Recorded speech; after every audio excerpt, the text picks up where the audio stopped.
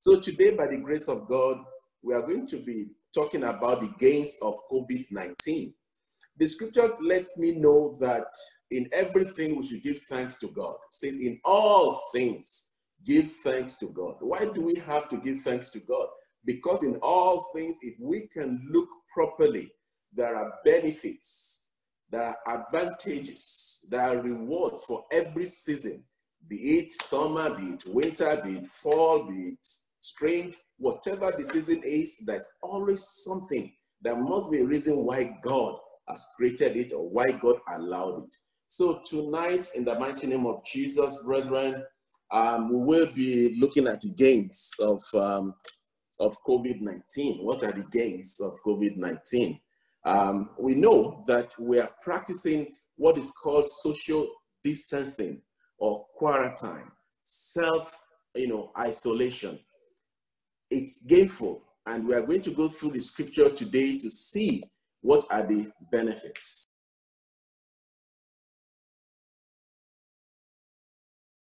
Now, number one is that distancing or quarantine or isolation restricts distraction so that we can focus on our love for God, You will remember the account of Father Abraham, that when God called Father Abraham, he called him for a purpose. In Genesis chapter 12, verse 1, he says, now the Lord had said to Abraham, I want you to get out of your country.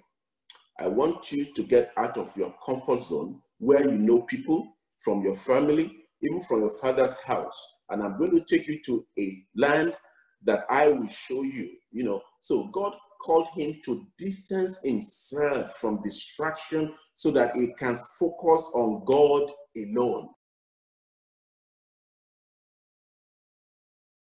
And also Jacob, if you remember too, we've gone through this, the account of Jacob.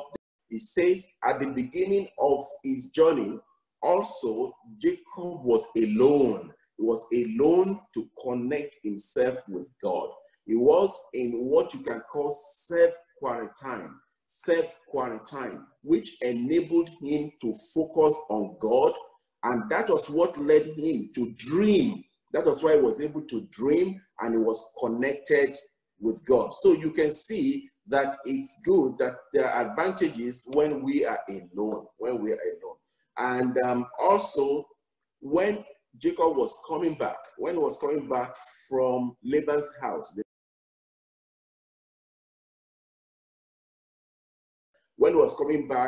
he did not know what lied ahead of him.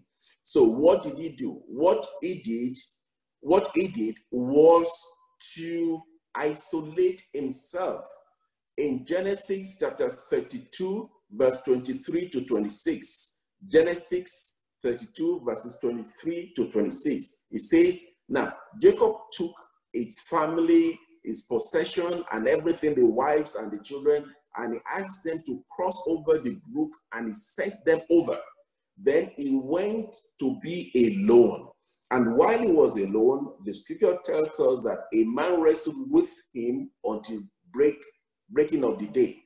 Verse 25, now when he saw that he did not prevail against him, he touched the socket of his hip, and the socket of Jacob's hip was out of joint as he wrestled with him.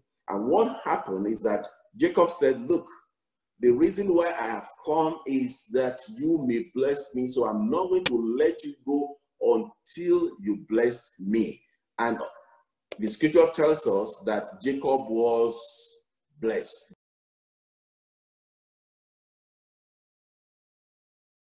When we are alone and there's no one to turn to, that is the appropriate time for us to turn to Jesus and to set our heart to seek him. That is the appropriate time. See, at this time is the time for us to set our heart to seek the Lord. Actually, it's an appropriate time to sing songs to God, to rejoice before him. Do not be bothered about what is going on in the world at all.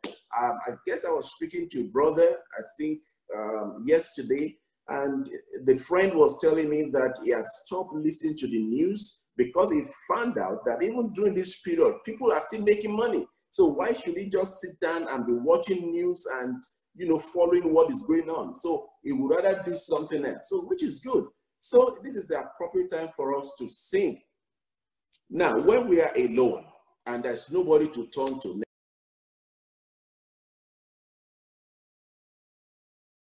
you sing songs like, "My faith looks up to thee, thou lamp of Calvary, Savior divine. Now hear me while I pray, take all my guilt away. Oh, let me from this day be wholly thine." So this is the appropriate time for us to examine ourselves and to rededicate ourselves to the Lord. You see? So we ask God to inspire our zeal. The second stanza and third, "My zeal inspires." You sing songs that will inspire you, that will inspire your zeal, that will inspire your dream. So don't sing songs that will remind you of Babylon. You remember the song of Babylon? "By the riverside, Babylon." You remember that song? They were crying because they were thinking of what was going on. So that is not the song. The song you sing, it is a song that will inspire your zeal. That is a song that asks God to be your guide, So I know you know those songs. Now, so distancing, quarantine is a good time for us to separate ourselves, to be alone with God, to seek him, to open our heart, to receive from him, to pray and sing unto him, to be our guide, to inspire our zeal, and also to increase our faith. Another benefit, another gain of this period of COVID-19 distancing is that it provides an occasion for us to bond and to grow in faith. To bond and to grow in faith. James 2:23, James chapter 2, verse 23 says, "And the scripture was fulfilled, which says, Abraham believed God, and it was accounted to him for righteousness. And he was called the friend of God." So you can see that when Abraham distanced himself from his family, he was able to build a trust, solid trust in God, to the extent that he did not even think twice when God asked him to sacrifice his son. And because he obeyed God, because he showed his love for God, the scripture says he became the friend of God. They bond together. So this is the time for us also to grow in our love for God and to bond together. Also, in solitary, Jacob was able to connect with God. He was able to connect with God. So that in Genesis 28, verse 21 to 22, the scripture let us know that while he was alone in Bethel, he named the place Bethel. He had a dream.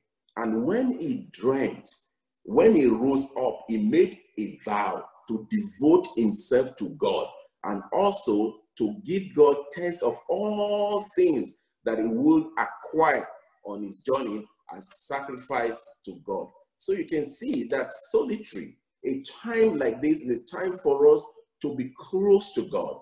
So I want to beseech everyone. I pray in the mighty name of Jesus that this period is not going to be a waste in your life. It's not going to be a waste in my life. After this episode, I will be able to sit down and I will be able to evaluate everything that I was able to do at this period. And I should be able to say, thank you, Lord, that I have grown in my love for you. I have connected with you. Because, brethren, in connecting with God, in loving God, that is where lies our blessings. Bonding and growing in love are mutually rewarding. When you bond and you grow in your love with God, it's mutually rewarding. Isaiah 51 verses 1 to 2.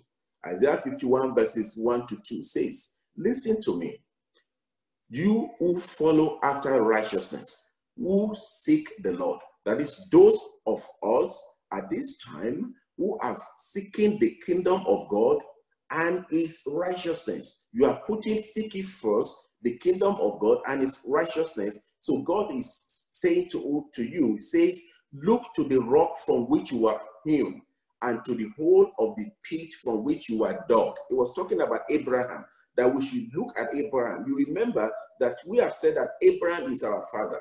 Because through the Lord Jesus Christ, we are descendants of Abraham. So the scripture is saying, God is saying, look at Abraham, your father, and to Sarah, who bore you.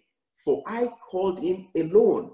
I called him alone because I want to be alone with him. It's one-on-one.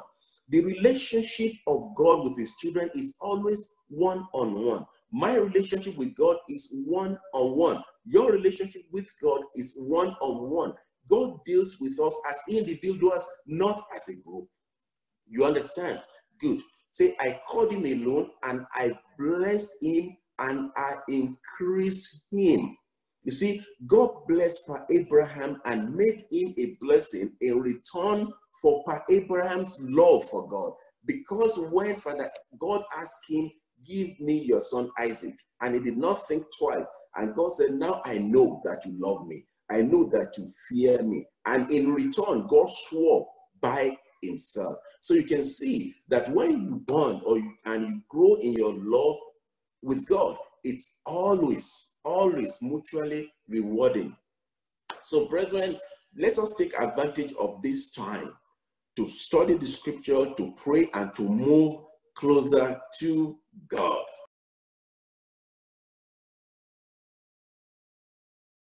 Now, you will remember that when Jacob was going to the land of the unknown, when he was going to Laban, and he made a vow to God, saying, we just read the vow, saying, God, I'm going to build a house for you. I'm going to give you a tenth for whatever you give me, if you will look after me and all that. So he made a vow to love God, and he committed himself to God. And God in return also told him that he would be with him and he will fulfill everything that he has promised him. Now, if you look at Genesis 31:13, this is after everything had ended and Jacob was about to leave the house of Laban. God appeared to him and God reminded him of his vow. God said, I am the God of Bethel. You remember Bethel? That was the place that Jacob had a dream, and he built an altar for God. And he promised to build a house for God, a house of worship. He says, where you anointed the pillar and where you made a vow to me, now arise, get out of this land and return to the land of your family. And before God said this, you remember what God has done. God protected Jacob from Laban. God also transferred the wealth of Laban to Jacob. So you can see that God always remembers when you make up your mind to love him and to serve him and to commit yourself and your possession to him. God, everything I give unto you, God will always remember. So you can see that growing in love and bonding with God is always mutually rewarding.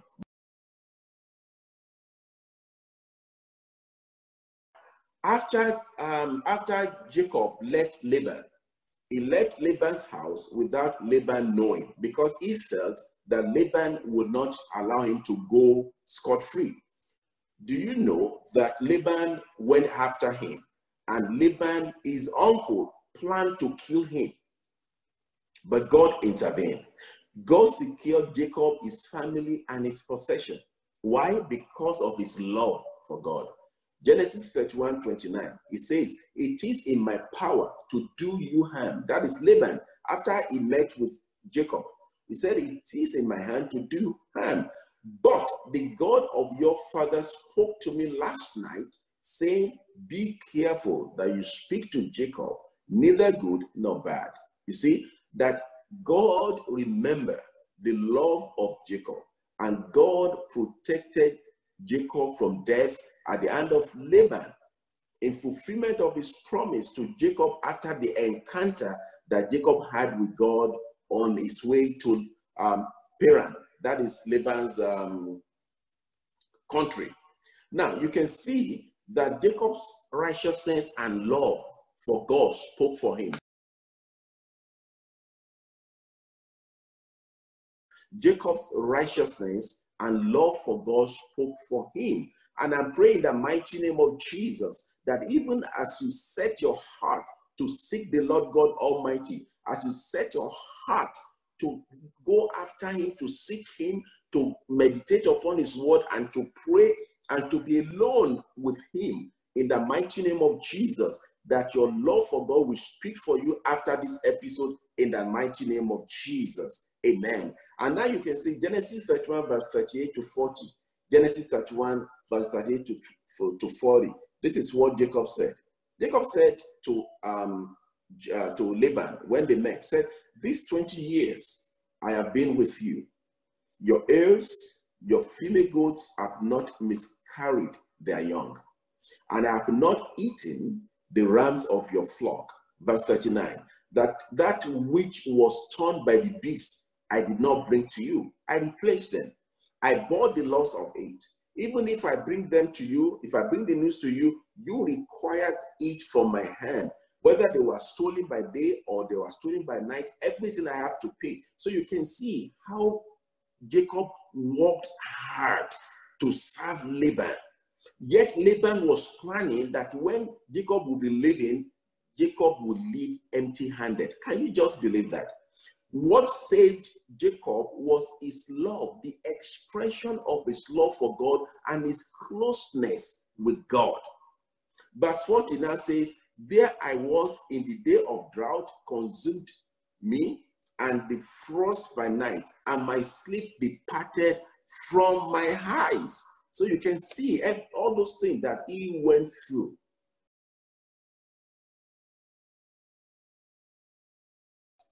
The question one will ask is, what would have happened to Jacob's vow of giving a tenth of his possession to God if he had left Laban's house empty-handed? So you can see how God works. God will not allow it. Because of the bonding, because of the love between God and Jacob, because Jacob vowed that God, if you will bless me, the tenth of everything that I have, I will give to you.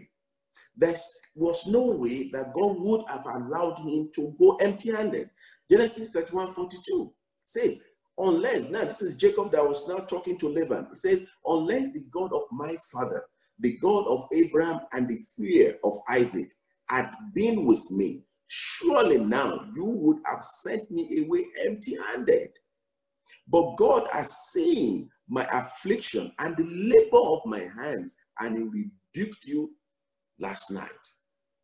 So you can see that bonding with God, loving God, is mutually rewarding, and this season should not be a waste. We should utilize this season to be closer to God.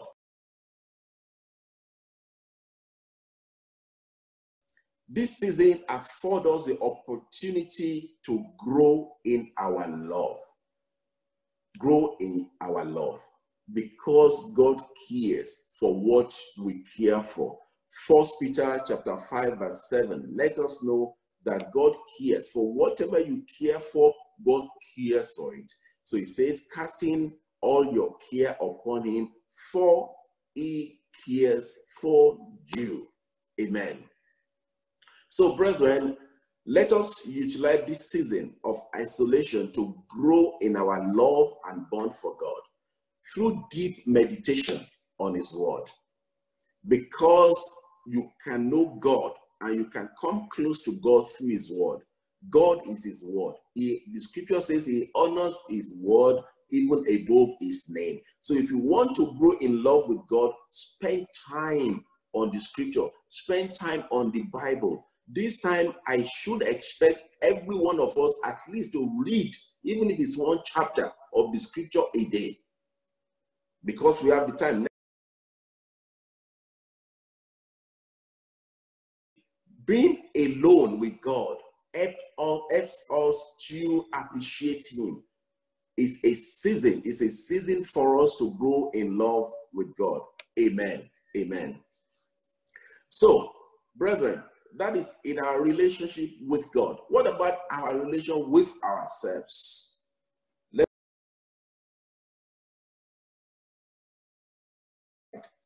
Distancing and quarantine restricts distraction so that we can focus on who we love, on our love. Your spouse, your children, your friends, and family. Colossians chapter 3, verse 13 to 14 says, bearing with one another, forgiving one another. If anyone has a complaint against another, even as Christ forgave you, so you also must do. But above all these things, put on love, which is the bond of perfection. So you can see, just imagine a family being together for days without stepping out. You see, it is an amazing time, extraordinary time, but it's beneficial. When you see family together, you are together in the same house for days, 7 days, 8 days, without going out. You wake up, you see one another, you will appreciate one another. It is a time for us to accommodate one another's weaknesses. It is a season for love. We should make allowance. We should make allowance for others' fault. Otherwise, we cannot be together. When you are together in a house with your wife, with your children, you can forgive. You'll be able to understand your weaknesses. You'll be able to give allowance for the faults. Forgive one another, just as Christ forgive us. It's a season for us to clothe ourselves with love, which binds us in perfect harmony. So you can see the advantage that this is good. Most of the times we're already to go to work. We come back, we are just walking. I don't know, for 20 years I've been in this country, is one work or the other, going to work and what have you. But this period, my wife said it the other time, that this is the first time ever that we will be in the same house for days without going out. Can you see the advantage?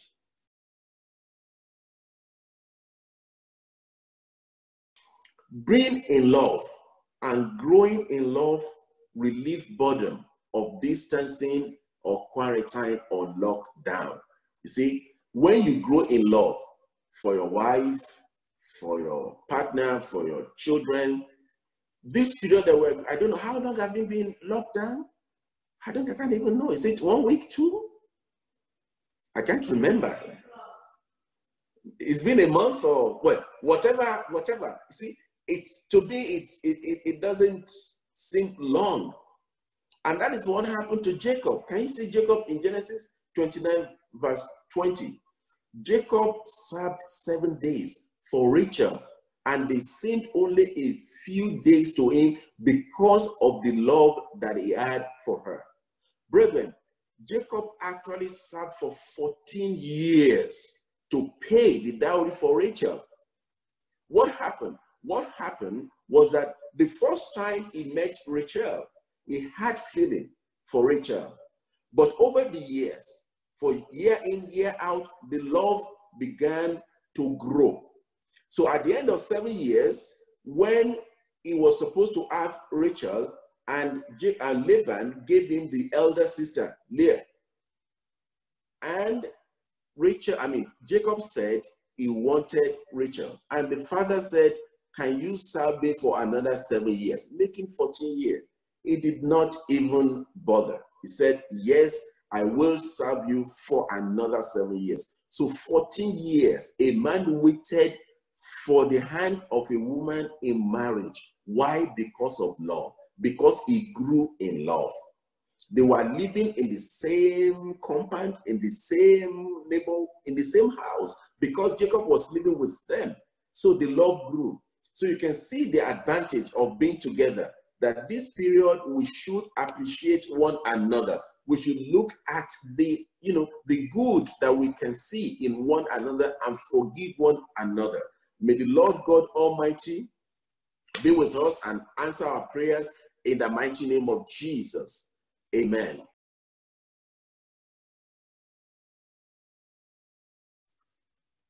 Distancing, quarantine provides the occasion for you to love yourself. It's time for us to love ourselves by resting and also to do self-evaluation. In Isaiah 30 verse 15, God is saying, for thus says the Lord God, the Holy One of Israel, in returning and in resting you shall be saved. In quietness and confidence shall be your strength. But you will not, but now you must, because now you are compelled to do it. Then we did not, because you're always going to walk. We had no time to pray, no time for scripture, nothing, no time to evaluate ourselves, no time to count our blessings. All we're doing is just the next day meal, the next day paycheck. That is all we're doing. But now we are compelled to stay at home, to rest, and to love ourselves. And by so doing, we'll be able to evaluate ourselves. We'll be able to count our blessings. So when we are able to see what we've been able to achieve, then that will give us confidence.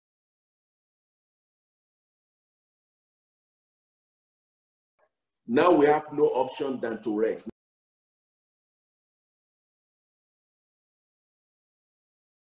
It is a season of blessing. This is the time for us to boost our faith in God, to trust God absolutely. It is a period for us to have a sober reflection of our existence.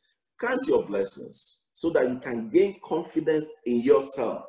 There are certain things that you have achieved that you may not know. You may be thinking, oh, I've been in this station for how long? What have I achieved? This is the time for you to take stock of what you've been able to achieve. And you will see that indeed you have achieved a lot. And this will give you the confidence so that you'll be able to do more and better, even as the Lord helps you in the mighty name of Jesus. I pray that God Almighty will help you in the name of Jesus. In Jesus' mighty name, we have prayed. Amen. Now, I want to give you this confidence. This is this confidence from the scripture that you can do everything. You can do everything you lay to heart. Philippians 4:13 says, I can do all things through Christ who strengthens me. So that is the truth. You can do everything through Christ who gives you the strength. In that case, love yourself. Do not deprive yourself of your desire. Do not stay in between your dream and your accomplishment, because you can do more. Break the limits. There's no limit to what you can achieve as long as you can dream it, and this is the period to dream. It is the period to dream. Thank God for COVID-19. Thank God for the lockdown. It is time to take stock and to have a dream. Since you know you can do everything through the strength supplied by Christ, the only limit to what you can achieve is that limit created by you. There's no other limit. As far as God is concerned, you can do everything.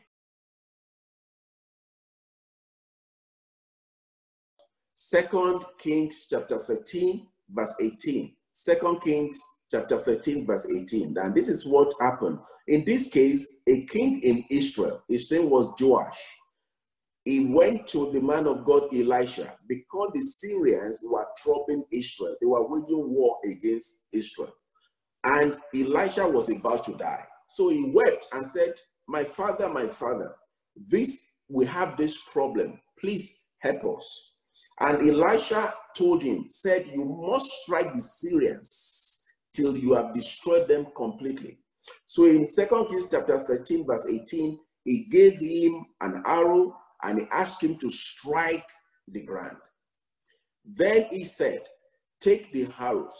So he took them and he said to the king of Israel, strike the ground. So he struck 3 times and stopped. Verse 19. And the man of God was angry with him and said, you can do better. That is better than your best. He says, you should have struck 5 or 6 times. Then you would have struck Syria till you have destroyed it. But now you will strike Syria only 3 times. So can you see? That means that he would win the war only 3 times out of 5 or 6 times. Because he did not do his utmost best. So brethren, that is better than best. You can do better. When you take stock, dream bigger dream during this period in the name of Jesus. Now compare this with Jacob. Compare this with Jacob. Now, Jacob too could have stayed contented with Leah, but because he preferred Rachel.